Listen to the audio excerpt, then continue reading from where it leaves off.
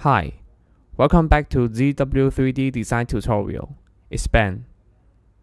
In the last lesson, you've learned some basic operations in ZW3D.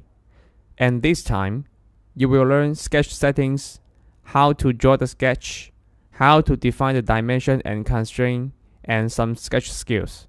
So let's get started. First, settings. Open the software.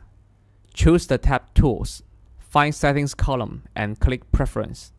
In this dialog, you can set the sketch unit as mm.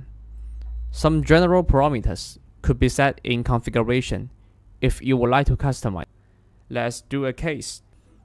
No doubt, the first step is to create a new parts file.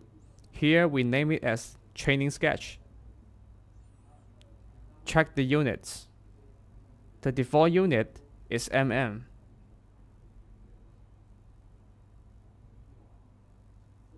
Insert the sketch from the right menu, pick the XY plane, click the middle mouse button, check the sketch unit again.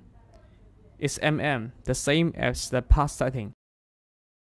Unpick the second option, no problem, OK. Check the configuration, choose 2D tab. Unpick some constraint options. Then switch to File Table. Define the working file folders as you like. OK.